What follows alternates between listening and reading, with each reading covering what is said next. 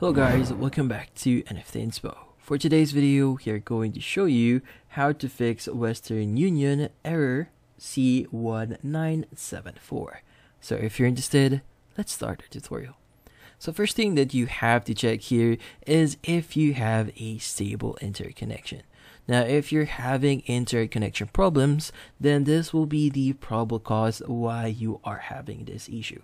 So in this case, you might want to change to a different Wi-Fi or considering using your mobile data. Now, once you've done that and tried other means of accessing internet, then in this case, if that doesn't work, the next thing you want to do here is check for any updates for Western Union mobile application.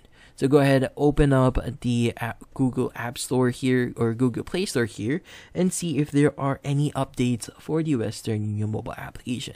Now, if there are any updates, make sure that you install those updates because sometimes updates will not be automatically installed in our mobile devices and we'll have to do this manually. Now, once you've installed the updates, see if that solves your issue. Now, if that doesn't solve the issue, the next thing you want to do here is clear your temporary files or your cache files in the mobile application itself. Now, from here, look for the Western Union mobile application, press and hold on it, then you want to go to App Info.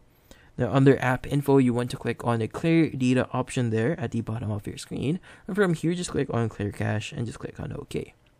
So what we did there is just basically clear all the temporary files that we have on our mobile application, and from there see if that solves the issue. And that's about it. So hopefully this video was able to help you. Like and subscribe to NFT Inspo. Thank you for watching.